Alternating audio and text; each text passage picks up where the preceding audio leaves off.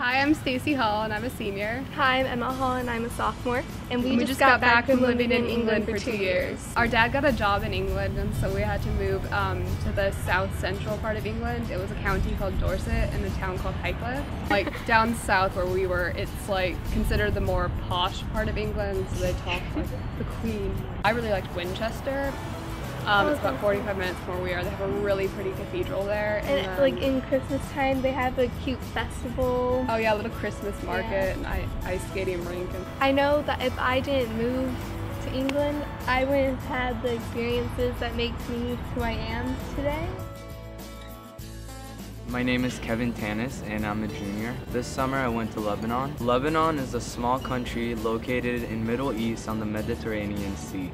There is a lot of nature there and a lot of traditional old buildings. One of my favorite places to go to is Byblos, which is a city that's 15 minutes away from us.